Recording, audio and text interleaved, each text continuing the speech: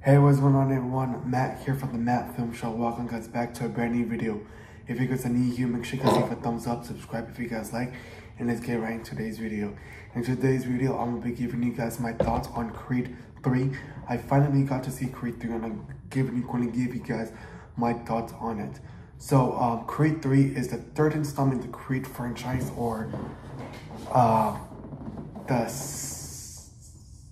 seventh installment in the Rocky franchise. I think it's the seventh one.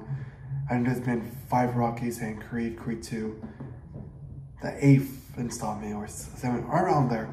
And this is the first time being directed by Michael B. Jordan, Ryan Coogler, who has done Black Panther and Black Panther Wakanda Forever, directed the first one.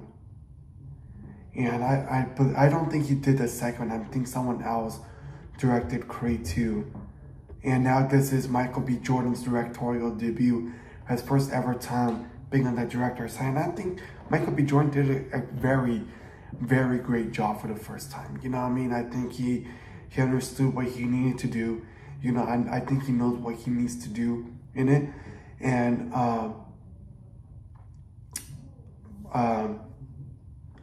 I think Michael B. Jordan did an amazing job with it, man. I really had a blast. I had so much fun watching Creed 3. It felt weird not seeing Sylvester Stallone in this, not seeing Rocky in it. It felt very, very weird, you know, just seeing Adonis Creed in this movie. You know what I mean? Not seeing Rocky, who's a huge part of this franchise, who started this franchise, you know what I mean? And for them to continue without him, it's kind of like, man, you know what? At some points, you do miss him. You know what I mean? You do miss him. It's like, man, you know what? I miss using Rocky. I want Rocky to come out. There's maybe some scenes where you think the Rocky is there, you know, or some scenes that Rocky should have been there, but he wasn't there. You know, which sucks and sad to see that he was not there. But this film is a great movie, you know what I mean? And without Rocky, without Sylvester Stallone, does not make the movie better or worse. The movie's great with or without him. The movie was amazing with or without him. I love these Creed movies. I love these Rocky movies. Hopefully they make more. Hopefully they make a number 4 as well. I heard that they're doing like a TV series on Amazon or something like that. But I really do hope that they continue these and make the 4th one as well. We have to wait and see, hopefully, cross our fingers, they get to make another Creed movie, right? Great performances, man, from Tessa Thompson, from Michael B. Jordan. Johnathan Majors has been becoming a very great, not great, but one of those actors that comes out in every single movie. You know, I mean, he wasn't Creed, Damien Creed's brother. You know what I mean? He was Kang the Conqueror in Ant-Man, and as well as he's going to be Kang in Avengers, Kang Dynasty. You know what I mean? He was also in Loki season 1 as He Who Remains, as different variants of Creed. You know what I mean? And him just getting the spotlight in a lot of movies, him being a lot of these franchises. There's a lot of actors who like this. That's how the Wayne Johnson started, you know what I mean? Being very successful, and he joined the Fast and Furious franchise. Obviously, he's no longer in Fast and Furious, but he was in the Fast and Furious franchise. He was in all these big action-packed movies, becoming popular in every movie. He's in Jumanji, right, with Kevin Hart and Karen Gillan. I think they're also going to make another Jumanji as well. Jumanji 4, I think they're making another one as well. Anyways, you know what I mean? He's kind of becoming like the Wayne Johnson, Johnathan Majors. And that's good to see. I'm not saying it's bad, it's great to see, man. You know, seeing that he's getting a lot of this recognition. You know what I mean? So I really enjoy him. You know what I mean? This movie was so much fun, man. Like I said, I loved Creed. I loved Creed 2. I loved this one so much. And I enjoyed watching this movie. I have a blast watching this. have a blast watching the Rocky movies, and I hope that there's more, man. I hope there's a Creed 4. I know they talked about making TV series on Amazon, because Amazon owns Creed now, right? They own the Creed franchise. They own MGM, Metro Gold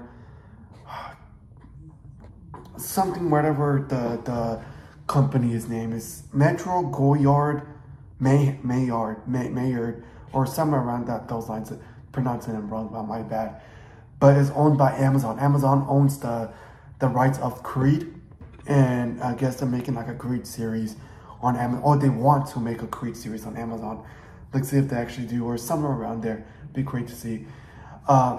If you enjoy boxing, even action movies, or in general, Michael B. Jordan, or enjoy Rocky, and this franchise is great, man. You know what I mean? You're gonna love this franchise. You loved Rocky, you're gonna love Creed. You love Michael B. Jordan, you're gonna love this movie. You love boxing movies, you're gonna love this, man. You know what I mean? Great film overall. I highly recommend it. I had a blast watching this movie. I had a blast watching the first one and the second one. This movie is so much fun.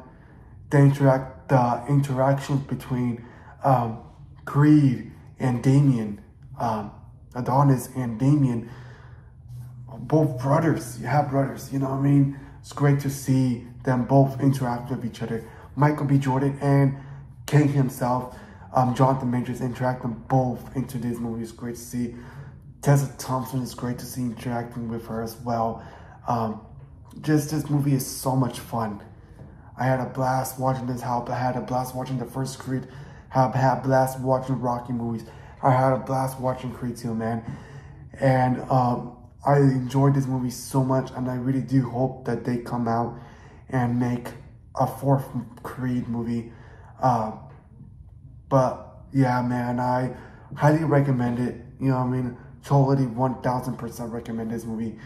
You're gonna have so much fun with it, man. Like I said, there are gonna be some parts where you're gonna be missing Broccoli, Sylvester Stallone in this, and it feels weird. It does feel weird that he's not in it. You know what I mean? But we all know why he's not in this. So yeah, man, this is my thoughts on Creed 3. Let me know what you guys think about Creed 3.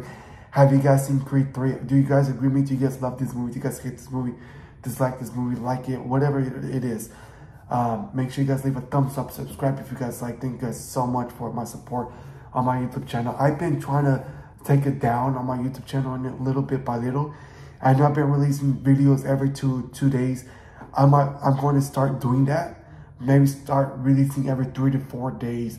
Less content in a week. You know what I mean? If that's okay with you guys. You know what I mean? But yeah, thank you guys so much for you guys to support my YouTube channel. I really do appreciate it. Thank you guys so much. Peace out.